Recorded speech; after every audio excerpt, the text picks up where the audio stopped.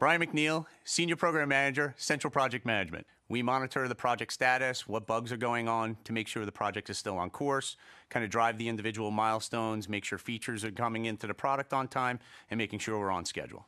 My history at Microsoft, I originally started working on ASPI, which is power management in the kernel team. I was doing some test work there. Kind of moved to do XP Embedded, which was the first componentized OS we shipped. That went out and it was for small device manufacturers to do point of service terminals, to do cash registers, slot machines, all individual products from there.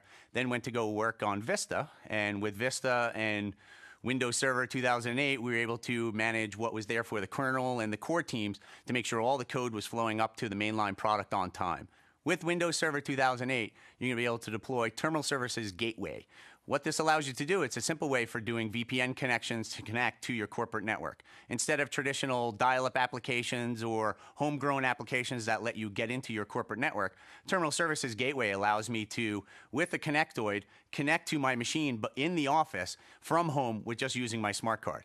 With Windows Server 2008, you have Server Core. Server Core is a pared down version of Server where you don't have all the extra services running, you don't have all the GUI applications, you don't have Internet Explorer. So what you can do is you can deploy your lightweight server that only has the necessary pieces running. Now what you have is you don't have to do updates for IE, you don't have to do updates for Windows Media Player, you don't have to do all of these other individual updates. All you have is your core platform, your core services running to deploy your roles for Windows Server 2008.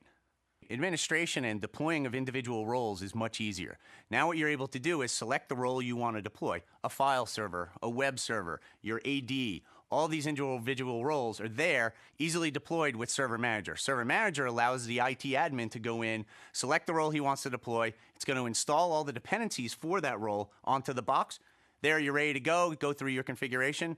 Bam, I have my file server, it's up and running. Bam, I have my IIS server, it's up and running. Now all I can do is put my content on, make it live, and I'm ready to go. As an IT manager, you don't need a team of IT admins to go off and deploy your key roles within your corporation. Some of the management consoles, some of the deployment tools we have make that much easier, so you need less people to go off and deploy those roles.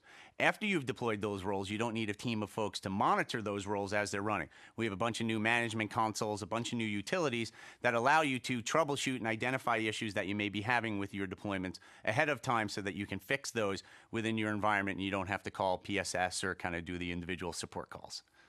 Windows Server 2008 is fantastic. Installation is so simple, your mom could do it. My mom's barely a computer user.